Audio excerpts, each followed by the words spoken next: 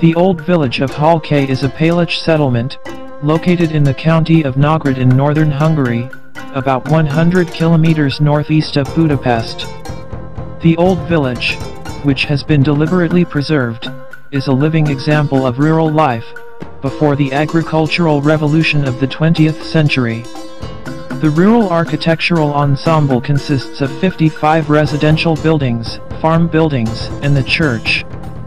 Together, the traditional Palić use of architectural forms and materials form a harmonious unit with the surrounding landscape and natural environment, characterized by strip field farming, orchards, vineyards, meadows, and woods.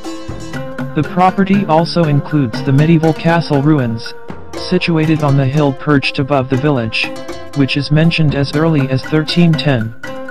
This castle played a decisive part in the feudal wars of the Palić and the Hussite, and served as protection for the village, whose ruins have been found a little way from its walls. At the end of the Ottoman occupation in 1683, the castle and the village were finally abandoned and the present village established below.